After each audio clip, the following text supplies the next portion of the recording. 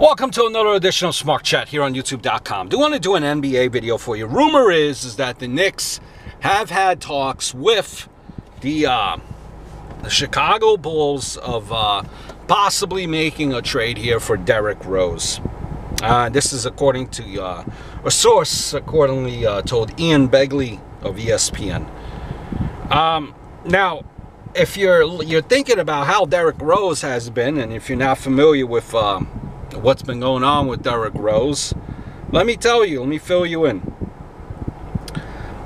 He's a free agent after next season, so that's coming up after 2017.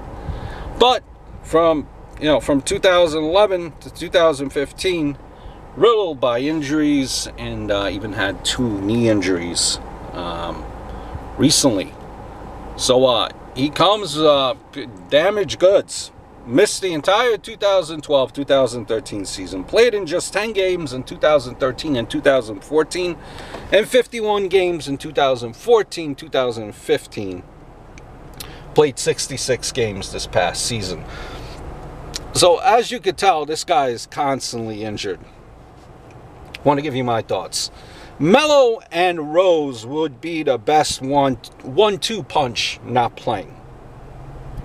Can't believe the Knicks are actually serious about this type of move. You know, he spent so much time on the disabled list.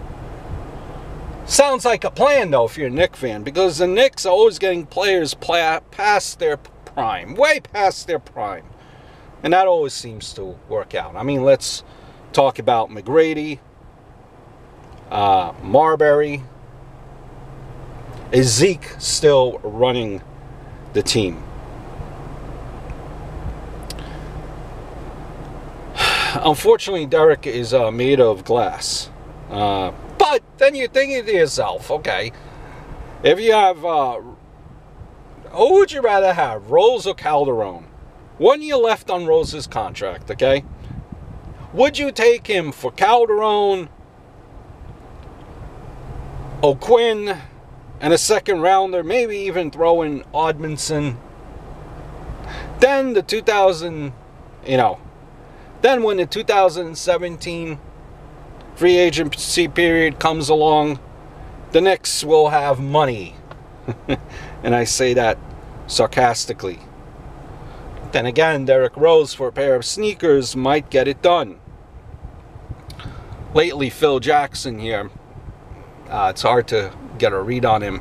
Phil Jackson seems to be the type of guy who'll pick up cigarette butts off the sidewalk and see if they could still light. Just a little quirky, goofy analogy from me. What are your thoughts? Hope all is well. Look forward to speaking to you very, very soon.